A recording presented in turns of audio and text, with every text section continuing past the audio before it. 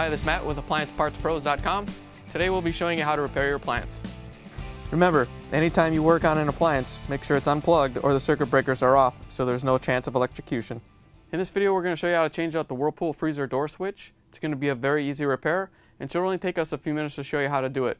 If you already have one of these, great. If not, you can click on the link below or get it at AppliancePartsPros.com. When you open up the package, you're going to get the new freezer door switch. This Whirlpool door switch actually has two functions.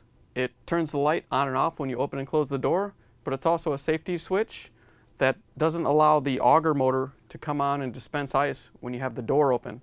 So you might have to change it if you can dispense ice with your door open. In order to get the switch out of the freezer wall, you have to use a small screwdriver, slip it down in between the switch and the wall, and gently pry out. There's a little retaining clip in there that you have to press down and then work it out.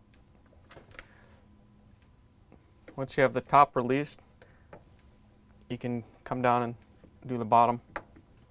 Just got to kind of work it out slowly. There's that little arm that you have to press down in order to get it to release. Once you have the switch out, you can take the 3 wires off. If you need to, you can use a small flathead screwdriver to pop them off.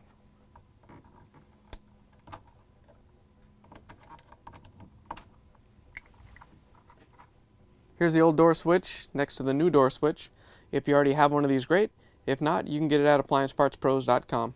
When you put the new switch in, it's labeled just like the old one was.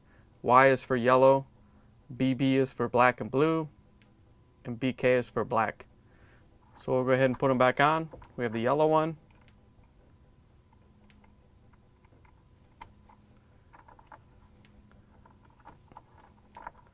the black and blue one,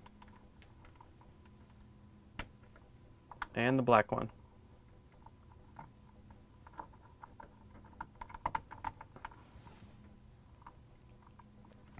Once we have the wires reattached, we can rotate the switch. So your locking arm is on the top.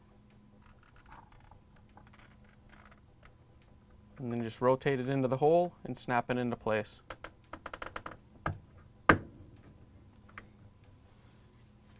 Now that you're done repairing your refrigerator, you can plug it back in, make sure that it starts to cool off, and that the temperatures return to normal.